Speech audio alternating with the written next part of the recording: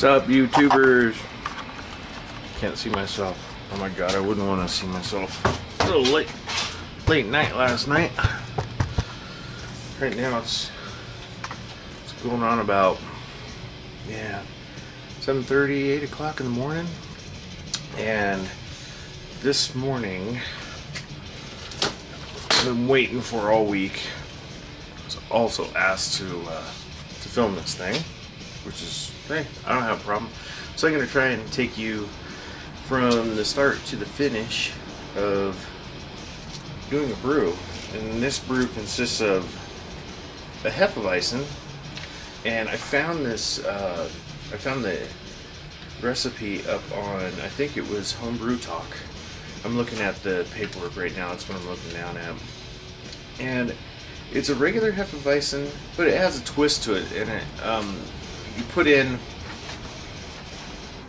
put in zest of a lime on this one at 5 minutes left in the boil, and then after primary fermentation is almost complete, when all the heavy fermentation is complete, you go ahead and add the Simply Lemon Limeade. I've never tried it, but there's quite a few people on there that said that it is absolutely outstanding.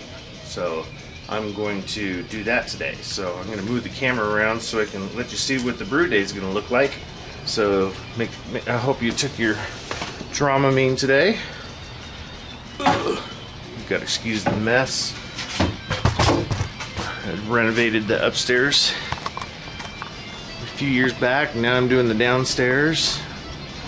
So I got stuff everywhere, but I always have to fit in a brew day. You have to, especially when you're saving money not going to the store. Anyway, I got to calculate my grain temperature.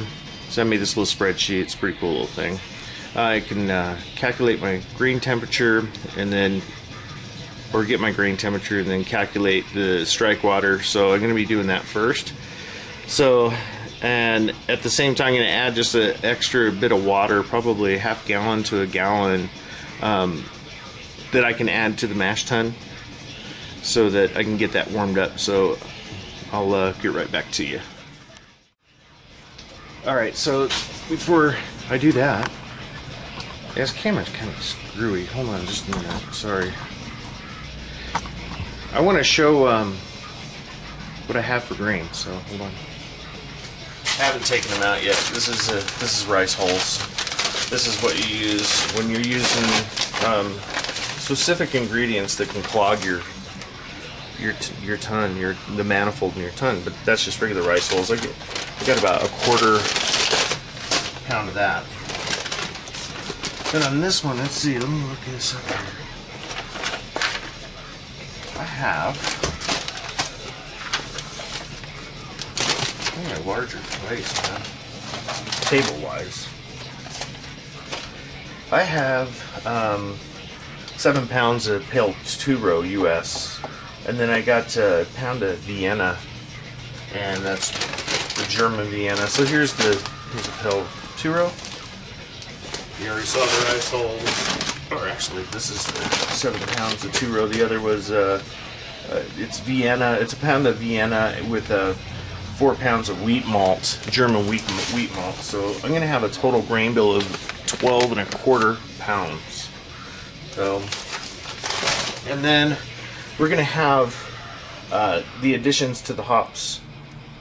At the beginning of the boil, there's going to be a 1/4 of an ounce of Rakow pellet hops, and then at 20 minutes there's going to be another 1/4 ounce of Rakow and Sriracha Ace, same amounts, and then at 7 minutes I'm going to add a 1/4 ounce of Sriracha Ace. So I've never used those before. No, I take that back. The Sriracha Ace, I helped one of my buddies, Dan, help with his wheat beer, and it turned out fabulous. And I've never tried the Rakow. So like I said, there's going to be lime zest put in, 5 minutes left of the boil, and then simply limeade after vigorous fermentation subsides in the fermenter. So let me get the grain and the mash tun and all that together and get strike water going. I'll see you in a minute. I also forgot to mention that I did do a yeast starter. I actually started it on Wednesday. Today's Saturday. It's been cold crashing in the fridge. So there she is. We're gonna decant this baby into the brew. Let me tell you what it is. I forgot. I think it's a 380. It is White Labs Hefeweizen 4 Ale WLP 380. Made a little mini beer on Wednesday and got this baby going, and I had made a stir plate the week before and it worked perfect. So we've been cold crashing for 24 hours now, maybe a little longer, but we're gonna use this guy to make our hefe. Alright. So now it's already getting in the way. I guess that's what you get for being so metal. Gotta be careful because it starts raining again. I'm gonna rust because I'm so metal. Alright, got the hair back. And I want to show you, see if we can do this without screwing stuff up here. I'll just, you have to excuse the mess.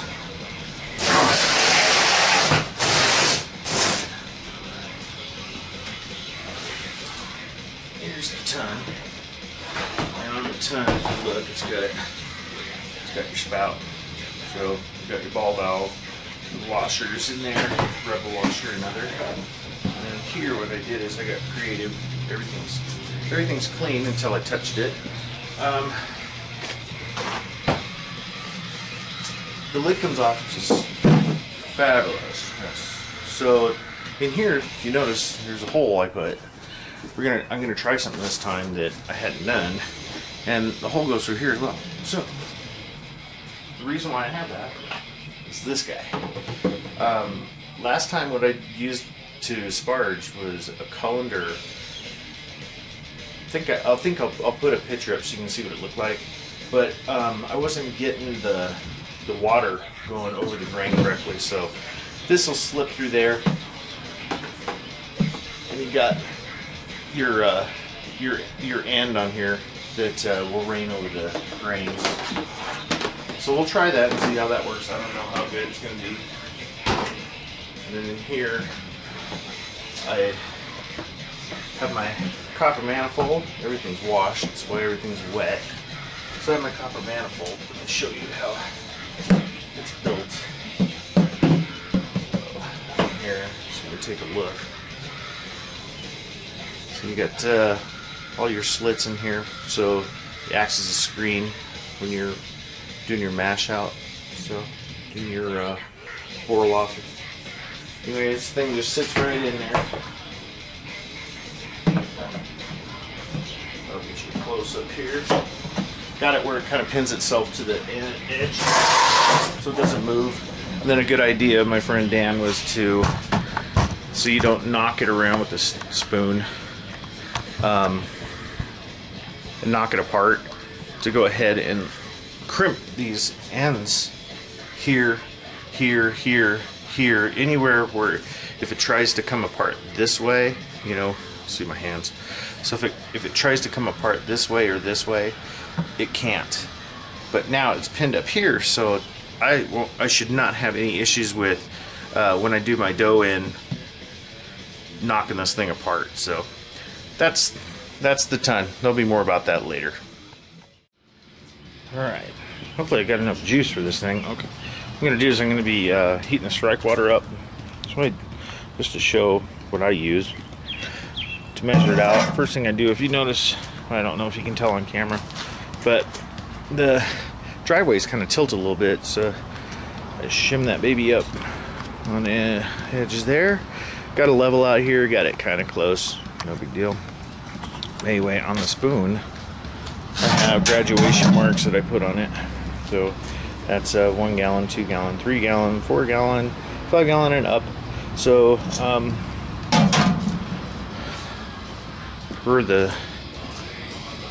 we were going to use for our calculate strike water volume temperature, the volume already for my mash is going to be 4 gallons, and then the sparging is going to be 4.5. I just got to do the calculation, so hold on just a sec. Let's see if you can see this. On Brugger, logged in. I'm going to go to recipes, and then I'm going to do, I'm always thinking here. Let's see, here it is. So what I'm going to do is I'm going to look at the brew sessions on this, because I like to calculate what's going to happen before I even do it. So I'm going to edit, and in here is where I'm going to do my calculation. So I'm going to get the grain together. I go ahead and throw it right into the mash tun. I don't worry about, you know, having the water in there. But what I'll do is I'll preheat it.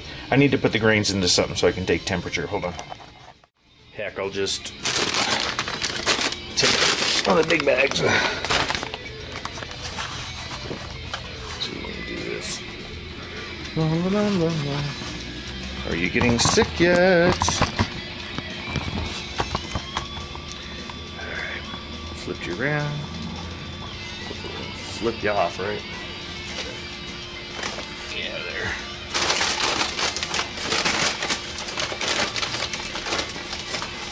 I have to get my own bag. My boys. Start making their next album here shortly. Support your local music friends. Alright, so I got my thermometer. Thermometer. Turn it on. Almost forgot how to turn it on. I had to look at the instructions. I'm going to stick this in the grain, and right now,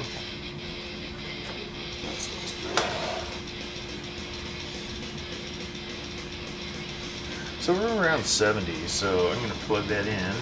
Green temp.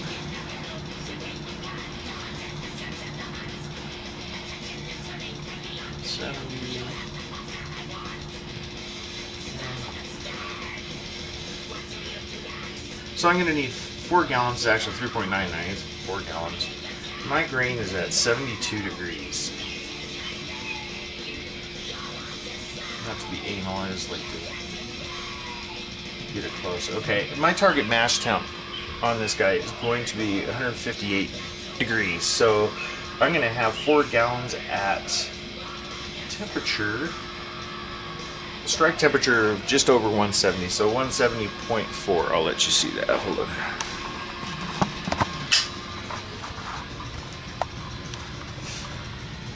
So there you go.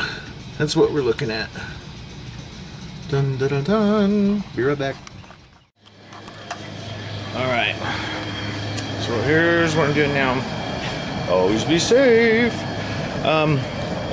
Here's the approximately a gallon of water that's I'm going to heat up at probably to 175 maybe, and that's going to heat my mash tun up, so we're going to let this go. Alright, try this again, hold on. Try to get it.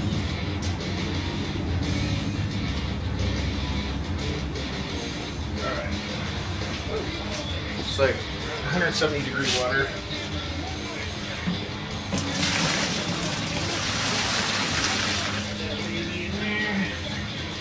Put it down for a second.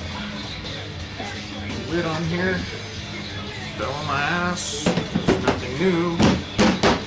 Okay, I'm gonna let that go while I get strike water up to snuff. So stay tuned. Okay, so we got him done. Alright. Right now we are heating up the strike water. I have just under 4 gallons of water in here. It's gonna get this baby going. Get our dough in here next, so stay tuned. Y'all probably seen this later. Alright, Star San. I go ahead and mark a bottle. It says Star San, so you don't get it mixed up with anything. You don't want to do that. And here is the sanitizer. So every time I do a brew, I make a new batch, and then everything I do sanitizing afterwards, even up to bottling and stuff, I still use it same Star San that I created because it lasts forever. So I'm going to, since it's a gallon, you do 1 ounce per 5 gallons. So this one you just go up to the 1/4 ounce. It's measured up. You see it? Probably seen it a million times, right? Okay, so now I'm going to pour her in. And put the cap back on. Put him away.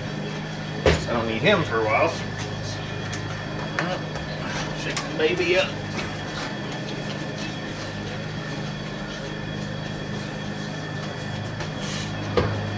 Okay, I'm going to fill the bottle up. And I have my Star San. I always want to have a spray bottle around, as well as a container so you can keep your stuff clean. You drop something on the ground, you can spray it off real quick with the spray bottle. Alright kids, strike water's up to temperature. I need to dump this out real quick. Hold on. Nice and warm in there.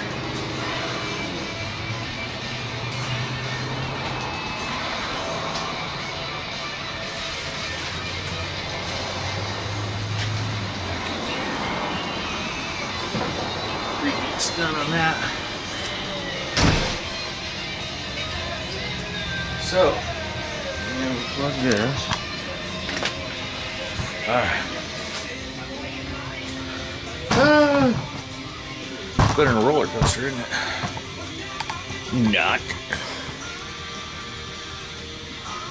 Okay. So I'm just going to put this here just for a second. I have the strike waters over on the burner. First thing I'm going to do, I like to do this first. I like to put the grain in.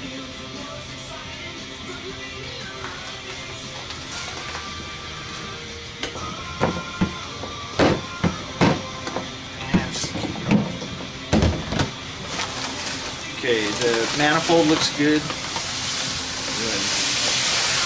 Dump this in.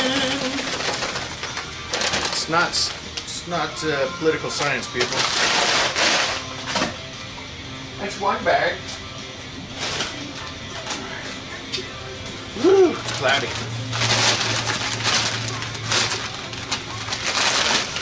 Don't get any staples in there. That's good. There's the oats. Look at that.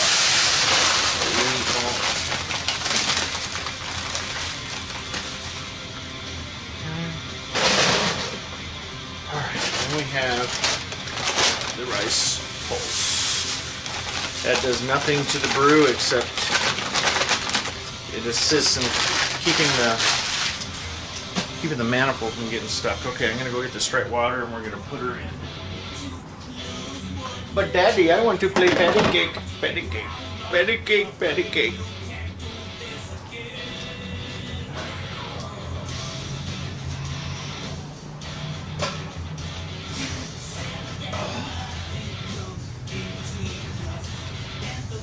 All right. Here we go. So this is 4 gallons, 3.99. Pour that, all that luscious water, that water in there.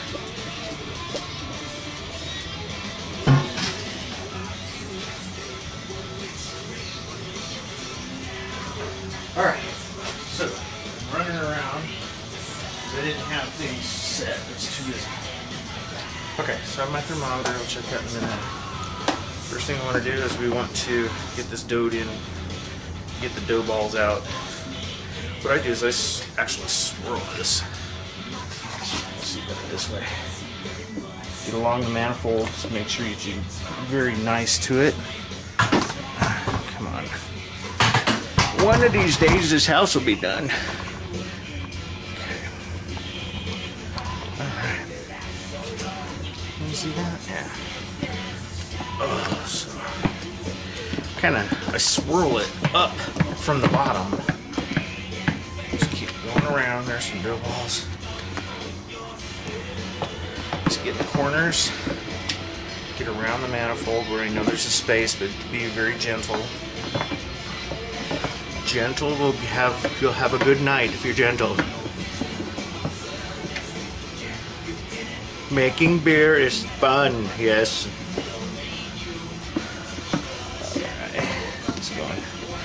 Alright, last mash I did in here. I only got about 67 or 68% efficiency. Would have been great if I got 69, but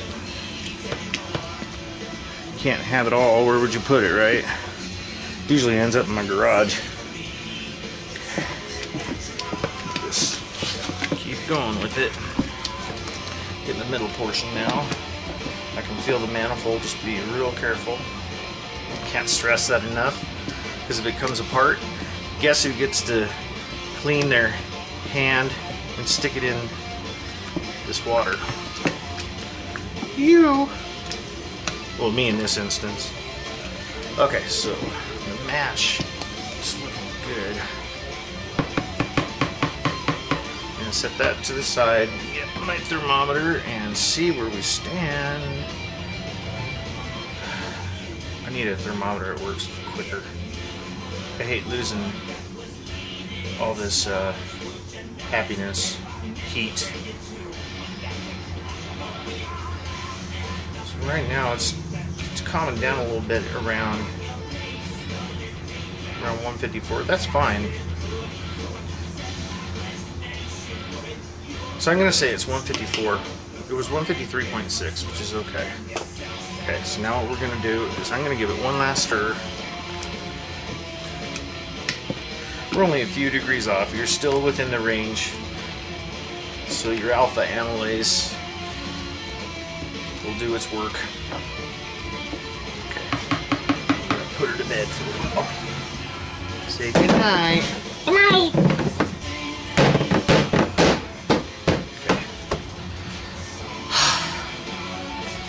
Now I'm going to put that there. I'm going to let this guy go. I need to cover the top there with something real quick.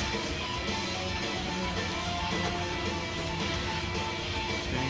This is like old. I used underneath my bamboo floors when I put them in. See underlayment. All right. See you in an hour. Start timer now. All right. So we got that. We got the mash going. So at this point, I've already cleaned. I cleaned all the equipment last night, so all I have to do is sanitize today. So what you want to do now, if you're using a gravity-fed system, is you want to go ahead, get your tiers ready to go so you have your hot liquor tank on top. Unfortunately, I use a bottling bucket, and it worked great last time. I know I'm going to get some grief on this, but 170 degrees did pretty good on it, so it didn't screw with it at all. So the fly sparge, I think it took me about 45 minutes last time, so we'll see. So I'm going to go ahead and start getting the tier set up and getting things sanitized, so I'll go ahead and just throw the camera around and let you watch. Hooray! So there's mash time. I got a cooler, or a freezer. It's going to be turned into a keezer eventually. This is going to be where my hot liquor tank's going to be, which is my happy little bottling bucket. I have two of them. So if something goes up with the seals, we're okay.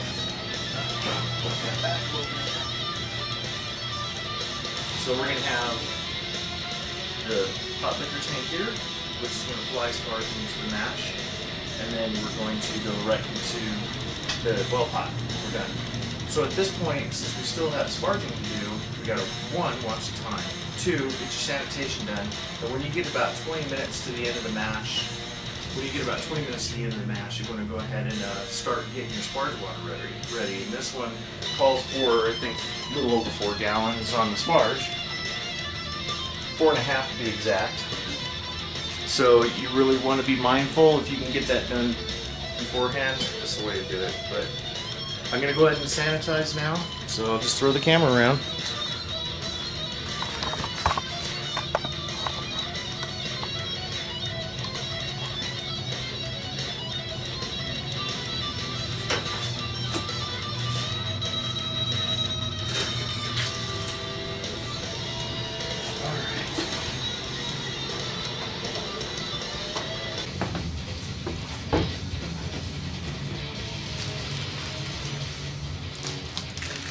Alright, so I just opened these up so I could smell them. I just put them in a baggie last night or the night before. So in here, the Sriracha Ace and the Raquel. Well, hello there, buddy. Haven't even started the beer yet and you're already coming around? You're just looking for fun there, B. Okay, so let me go look at the Sriracha man. It's going to be a total free edition for him.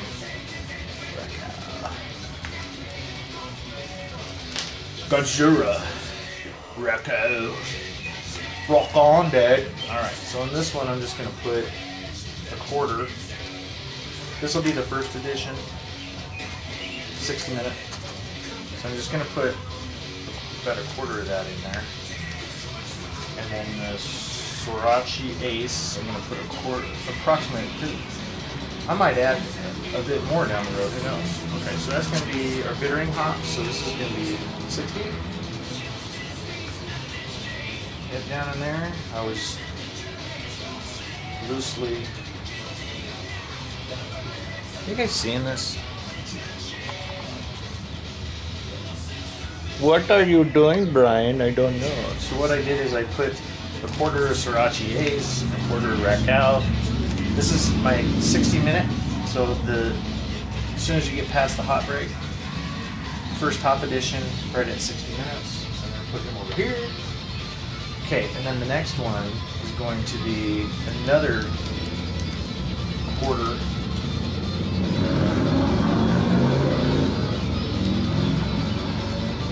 And another quarter of each.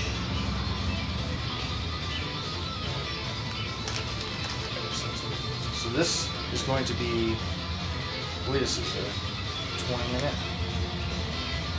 You know what? It said only do a quarter Raquel at the beginning.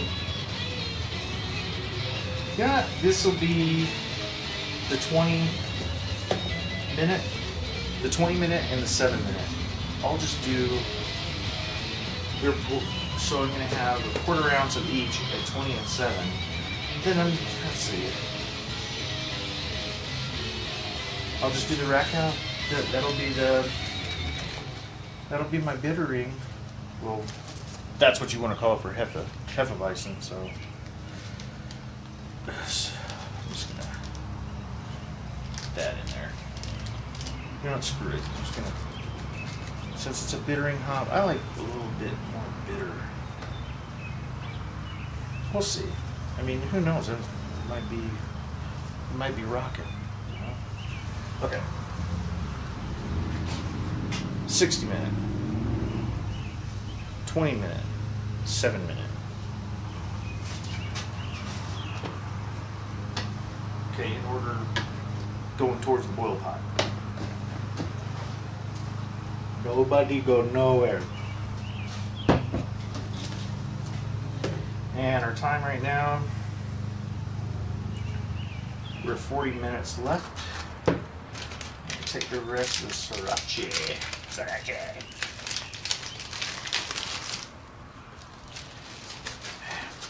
We have just been having so much rain. Haven't had to water my lawn once, and it's the middle of June. Usually we're watering in May. Usually. Okay. So yeah, we're at 39 minutes left on the mash right now. I'm going to fill in some numbers here before I forget. Okay, so the grain temp was So I'm gonna change 60. Why did I do that? That's what threw me off. I had it backwards on the paper. So make sure you double check your paperwork. And I don't need this, so I can go put it away. All right, see you in a little bit, guys.